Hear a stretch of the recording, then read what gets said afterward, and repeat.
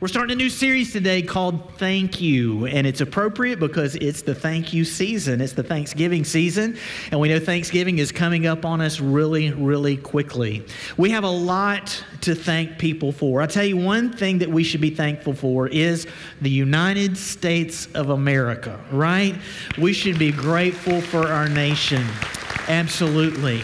As a matter of fact, this weekend is a great time for us to be able to celebrate our country by thinking of those people who have served us and many have given their lives. We have so many veterans who still represent who we are. If you've ever served in the military at all, if you're a veteran, would you please stand up all over the worship center? Any of those? Okay, awesome. Don't sit down, okay? Please remain standing. We are so grateful for your service. We are. Okay, this is what I want you to do. I want, in just a second, I'm going to ask everybody else to stand up, but what I want you to do, those people who are standing near you, okay, veterans near you, I want those people close to those veterans to hug on them, all right? So everybody stand right now, and if a veteran is close to you, I want you to give them a hug and just say thank you for what they've done. Awesome.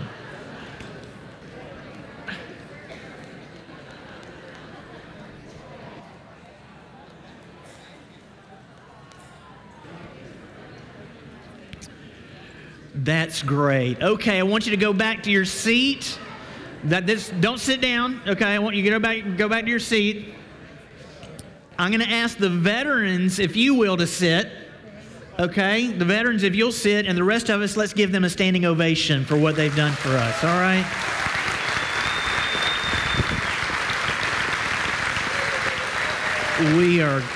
Wow. That's amazing. That's amazing. Thank you very much. You can be seated. I hope you feel the love today. I hope you can really sense that we appreciate everything that you've done.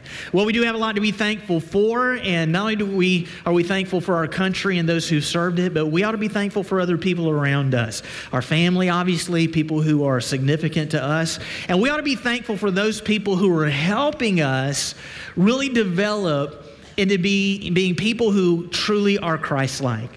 I want to talk to you about being thankful today because having the attitude of thankfulness changes radically your life. I was reading a study recently about how really having this spirit of gratitude or thankfulness has effects on other parts of who we are. The study was done by Robert Emmons, who's a psychology professor at the University of California at Davis, and he's studying something which has become now positive psychology within the psychiatric world, positive psychology. And the whole part of this that's important is that when we have positive thought connected to this, our thankfulness, it changes other areas of our life. So I want you to hear, when we have the spirit of thankfulness, what happens. Those people who do this take better care of themselves physically and mentally. In other words, they're making wiser choices about how they treat their bodies, whether it's food or exercise, whatever it may be. Second is this, that they have improved mental alertness, that they're thinking in a good light, understanding that I need to make really good decisions that affect people in a positive way. Something else is we cope better with stress and daily challenges. In other words, when pressures come, we're able to withstand those things and maintain a positive spirit. We feel happier and more optimistic about things that are happening in our life, even when there's struggles. And the last one is this, we maintain a brighter view of the future. That's what happens when we have a spirit of thankfulness. Y'all, this was not a Christian study. This is a secular study, which puts a lot of weight behind what we're going to read today from the Apostle Paul, who said this, in all circumstances, give thanks. It's true. It's absolute reality. He knew something back then that we should know now and to apply it to our lives. So what does this look like?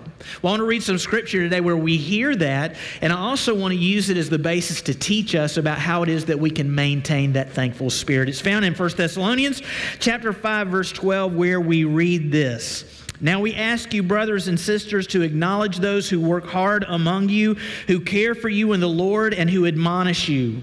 Hold them in the highest regard and love because of their work. Live in peace with each other. And we urge you, brothers and sisters, warn those who are idle and disruptive. Encourage the disheartened. Help the weak. Be patient with everyone.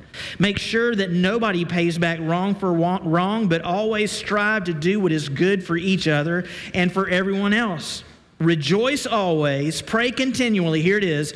Give thanks in all circumstances, for this is God's will for you in Christ Jesus. That last statement is huge. It's God's will for you to be thankful in all circumstances. Now, we hear this statement, I've heard this many times, about praying continually and rejoicing always and giving thanks in all circumstances. And many times we take that scripture and just set it aside and say, okay, that's how we're supposed to do it. But what we need to do is to back up in what Paul said, to hear what he was teaching before he made those statements, to figure out how we can do it. How can we maintain the spirit of thankfulness in our lives? Well, we have to become certain types of people. And when we keep our attention on the right things, it helps us, again, have this heart of gratitude. So I want to share with you, I know there are a lot of them on your sheet today. There are like 6 of them. Last service, I got through 2, all right? So I just want to say that to you so you don't freak out, all right? Thinking we're going to be here past lunch. It's not going to happen, all right? So anyway, we're going to go through a couple of these for sure. And now the problem is I've said we went through 2, so you're going to expect me now to stop after 2 when I probably will want to do 3, but I will stop after 2. How's that? Okay, because I know your psychology. What's the type of people that we're supposed to be on your outline sheet? Number 1, let's fill it in, that we, in all circumstances, are to be acknowledgers, that we're to acknowledge things about other people. When we see these things in other people, we ought to give thanks because they are this way. The Bible said it in verse 12. Now we ask you, brothers and sisters, to acknowledge, circle the word acknowledge, those who work hard among you, who care for you in the Lord, and who admonish you. There are 3 different reasons why we should acknowledge people and give thanks for them. It comes straight from the scripture. Go ahead and fill in the first one, which said this: those who work hard. We are to acknowledge those people who work hard and to give thanks for people who do that very thing. Working hard is important. And when you look at this and I hear the word work, what I do just immediately in my mind is associate it with people who are out in business, who are out in the fields, or whoever they are, who work in those ways to earn a living or to support a community, whatever. But when you look at this, the work is not just about those things. It's the work they do to help make us better. Because as you go through this statement, it's about to work hard, and immediately it talks about caring for other people. We should appreciate those people who are working hard, who want to help improve our lives. I just mentioned a study. There is another study done by Carol DeWitt, and it's about the growth mindset. As a matter of fact, she came up with this idea of the growth mindset, and what she did to learn about this is they did a study, and it was a study of older elementary school students. They separated them into 2 groups, and they took the first group and they put them in a room and they had puzzles for them, all right? And they would do the puzzles, and after they finished the puzzles, they took them into another room and they said something to them. You're so smart. You're so smart. You're so smart. You're so smart. Trying to encourage them. You're so smart. You're so smart. Because they've finished the puzzle, right? I mean, you're so smart. So obviously when people start telling you that, start believing you're smart. Well, then there was another group of kids. They took them to the room. Same puzzle. The kids finished the puzzles. All right, they finished them like the other kids did. They finished the puzzles, then took them to another room, and they said this. They didn't say you're so smart. They said, you worked so hard. You work so hard. You work so hard. The amazing thing about this study is they brought all those kids back into the room, and they had 2 different puzzles now. One that was an easy puzzle and one that was a more difficult puzzle, and they wanted to see where these kids would go. I mean, the people who you told them, you're so smart, which one would they gravitate to? The one that you work so hard, which one did they gravitate to? This is just shocking to me because I would think it would be the opposite. But the kids that they were told, you're so smart, went to the easiest puzzle. Now, when you start thinking about why they would do that, it's for this reason. They don't want anybody to think they're not smart, so they need to make sure they do something that they know they can do, so people will look at them as smart. But the other kids who say, you work so hard, they gravitated to the one that was more difficult because they were told, you work hard, and when you start believing that, you can work hard to do something that you've never done before. Isn't that amazing? You work hard. That's what we're talking about right here. You work hard. And see, that's what the whole idea about work is to help bring change. It's to do something that may be difficult for a positive experience. And that's what happened within the church. There were some people who were doing hard work to help people within the community who were doing things that needed to change. That's the second thing that we learn on your sheet. It says this, that those who care about us, we are to acknowledge those who care about us. Someone who cares about us, they are troubled or concerned about us. They look at us and they see what we're doing and making bad choices in what we say and what we do, and realize if we continue to go down that pathway, we are not going to have a good life. We're not going to experience joy. We're going to be discouraged in our life. A person who cares is to the point where they are bothered by that in other people. I mean, they see it as like, that just really bothers me, that if they keep doing this, man, they're just going to destroy their lives. So what happens for that person? A person who is bothered by that does the work that we just talked about to make sure that doesn't happen, because they care about them. We ought to be grateful for people, to thank God for people who see us and care about us that way, and who are willing to work to help bring positive change in our lives, because we need positive change. There's a third thing that it talks about, that we're to acknowledge those who help us overcome our challenges. We have challenges. There's no doubt about it. There are things that we struggle with, and we need somebody to help us with.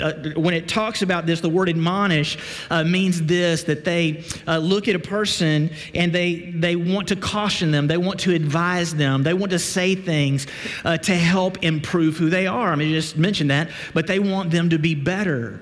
That's what we do when we admonish people. Another study, I know I'm doing all these studies, the third one would be the last one I talk about, just say it really quick. There was another study, again, dealing with young people, and they got these kids together, and they did a little interview with the parents, and they found out the parents who really praised their kids for the things they did. Hey, man, that was awesome. It was awesome. Kept building them up, praising them, all right? So they did that with one group of kids. And what they did in the study is they brought them all together, and they were, gave them some tests or whatever it was to see who was better as far as their growth in doing what they asked them to do. Now, there was a second group of people, all right? There were the parents who praised, but there were another group of people who did something different. The parents gave feedback. They would say, yeah, you did that well, but they would give feedback about how they could improve in other areas of their life.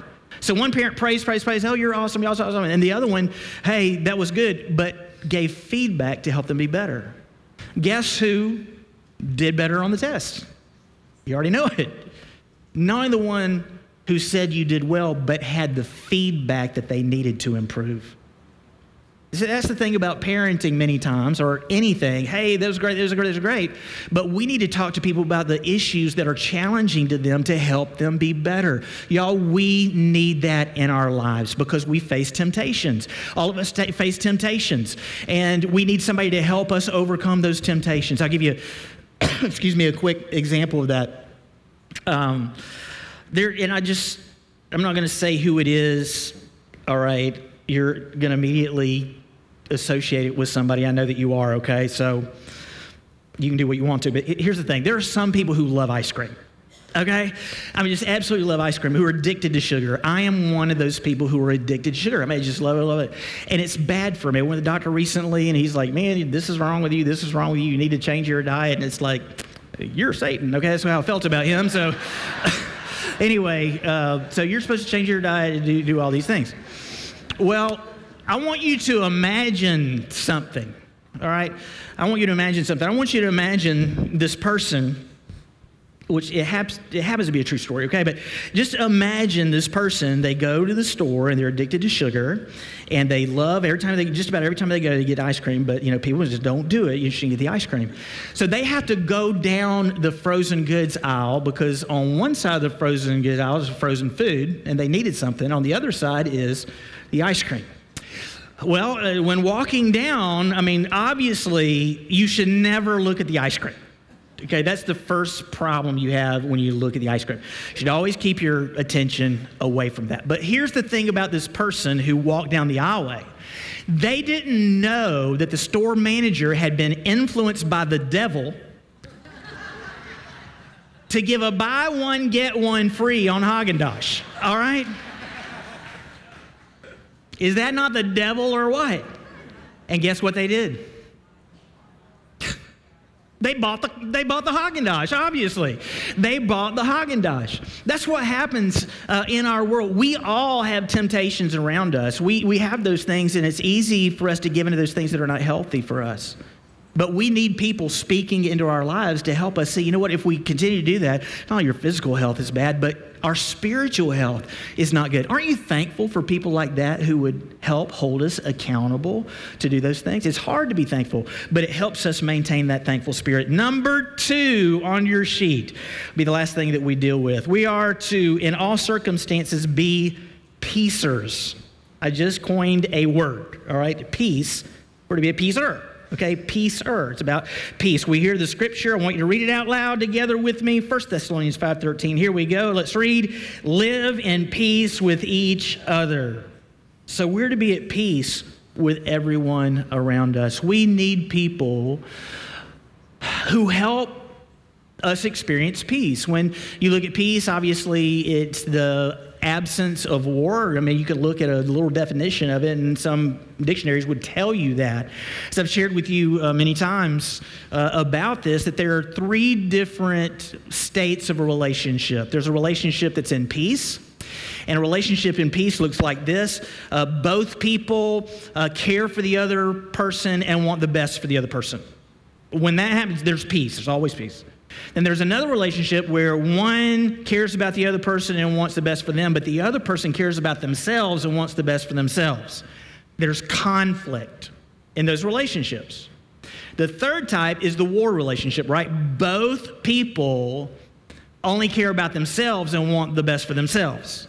And that brings war into a relationship. Now, the Bible just told us that we are to treat people with peace. We are to desire peace in all circumstances. And it's interesting to me that Paul would say this, because it makes me think that maybe there wasn't some peace in some relationships for him to feel like he needed to say something about this. So what do we do then? Well, we look at our life and say, well, where does this problem with peace come from? Because when both of us always care about the other person, then there's always peace. In fact, on your outline sheet, I want you to fill in that first statement, which says this: to desire the best for others. That we are to desire the best for others. But we begin realizing that we're not desiring the best for others because of something that we do. And the scripture talked about it. I just skipped over the scripture, but I want you to go back and look at the scripture right before this. It says this in 1 Thessalonians 5:15, make sure that nobody pays back wrong for wrong, but always strive to do what is good for each other and for everyone else. There it is, right? We know we're not at peace. We want to get them. We just said it. We want to pay them back for whatever happened. The behavior or what they said to us, we want to do something to make them experience pain, which is completely ungodly, right? It's completely not the way in which we are supposed to live so that we can bring peace in the lives of others. Here's how we need to think about what is our role in this? What role have I played in peace? If there's conflict, I need to ask the question, am I the one that began caring about myself and wanted myself to be successful? Did I do that? Okay, here's another part of it. Am I the person who got sucked into it If I was a person, there was the other one in the relationship, they started only caring about themselves and wanted to be successful. They started doing that, and then they started doing something to us, and we began paying attention to their behavior instead of the fact that God wants us to be at peace. We start focusing on their behavior, and we get sucked into it. Do I have a witness out there from anyone, right? I mean, this is so easy that you get sucked into it because somebody does something and we begin looking at their actions and not seeing who it is that God wants us to be. Now here, this is going to be really hard to maybe not so hard to comprehend. We need to be thankful for the people who are trying to cause a war. That sounds really weird. Now here's the reason for that, because God created everybody, right? So we ought to be thankful for everybody that God created.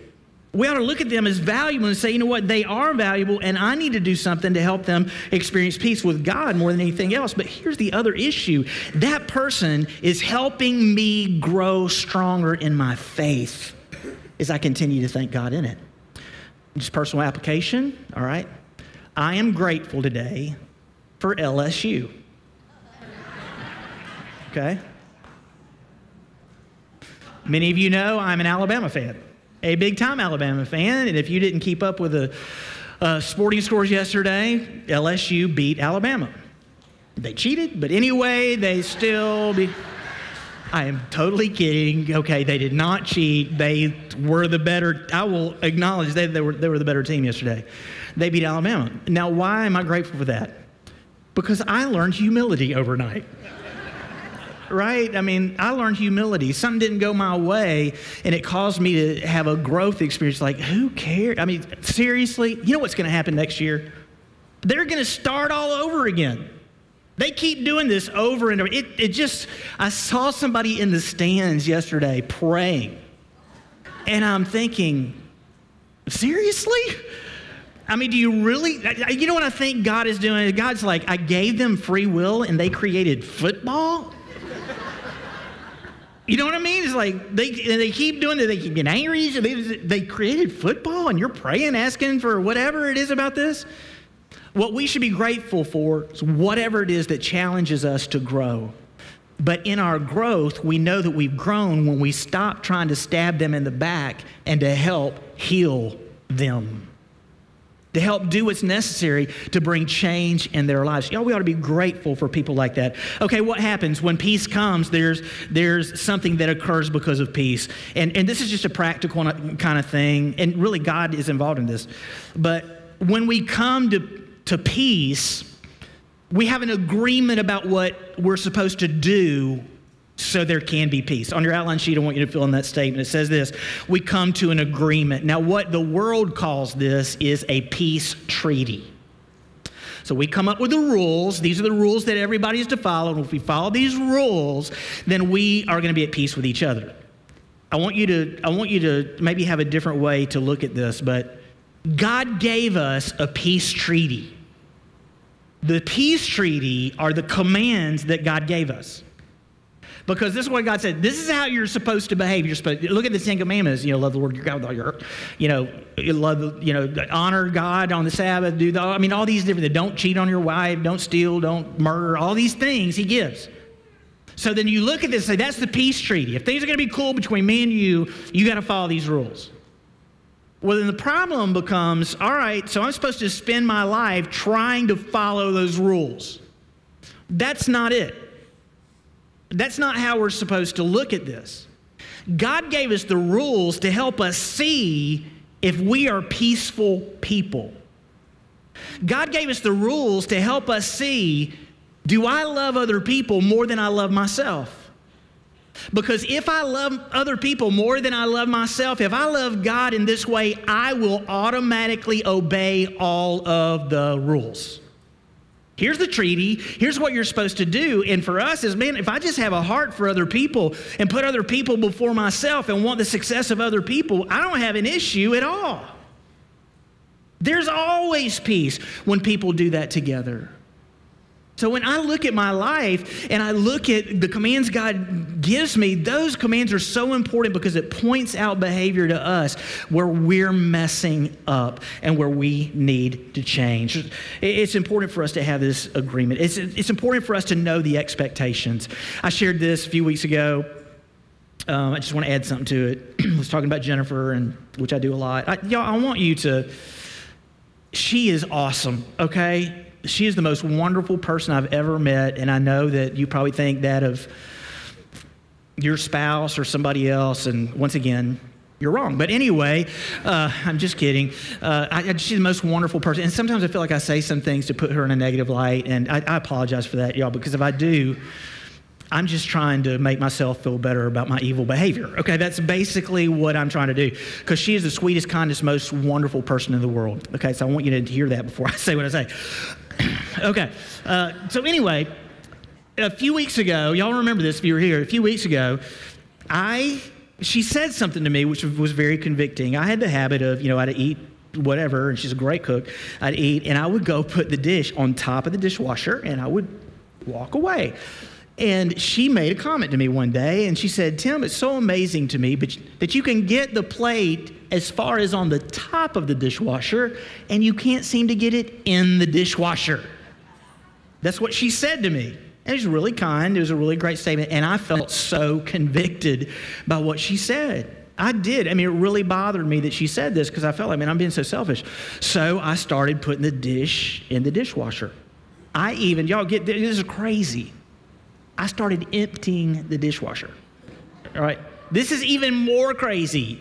I had her give me an orientation about how to start the dishwasher, okay? Now I've done all this, and when I started doing it, Jennifer was saying, Tim, that's awesome. Thank you so much. And she wouldn't use the word awesome, but she's like, thank you so much for doing that. I noticed, hey, this morning when you got up, you emptied the dishwasher. And really, for a couple of weeks, man, she was doing this all the time. And I just, feeling good at doing this. And then I kept doing it, and then I noticed something.